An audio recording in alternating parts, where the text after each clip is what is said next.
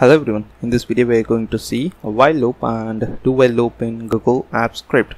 First let's see the syntax of a while loop. If you see the syntax of while loop, it starts with a keyword while followed by the condition which you need to provide inside the parenthesis, and after that you have to give the set of instructions or code which need to be executed inside the curly braces. This is the basic syntax of a while loop. Let's see an example of while loop. I'm going to tool and opening the script editor window. If you see the script editor window, it opened with a blank function called a do loops. I'm defining a variable I with a value 1, and I'm going to print value 1 to 10 with a variable I using a while loop. So I'm just checking the condition whether this variable I is lesser than 11. If this condition becomes true, then I'm going to start printing the value of variable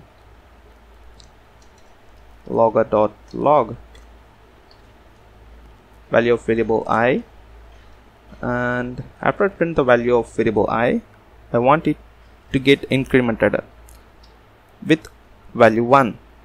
So I'm using an increment operator, so every time it print the value of I, it get incremented by one time. For example, if this print 2, then this incremental operator increase the value of I to 3. So this is a simple while loop statement. Let's execute and see the output.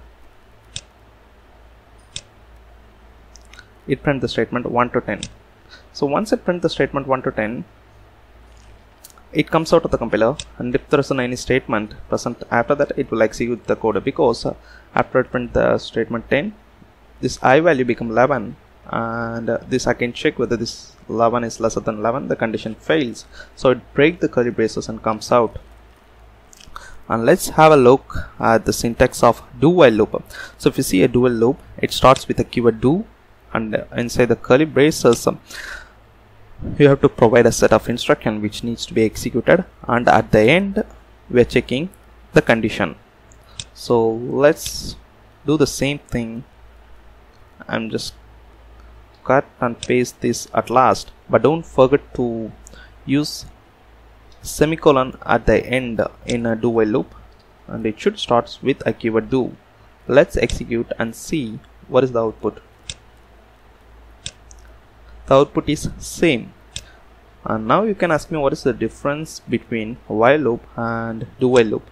If you see a while loop, it checks the condition at the very first line, but if you have a look at the do while loop, it checks the condition at the very last line. So this is a basic difference between while loop and do while loop.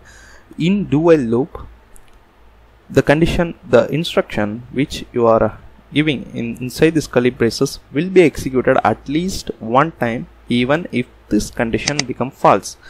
But if you have a look at this while loop, if the condition become false, the code will not, the set of instruction will not be executed even for one time. So this is a basic difference.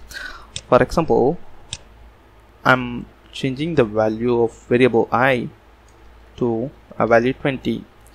So if you see the condition, this 20 is not lesser than 11, but still this do while loop print the value 20 at least one time, because this checking the condition at the last line after executing the instruction inside these curly braces.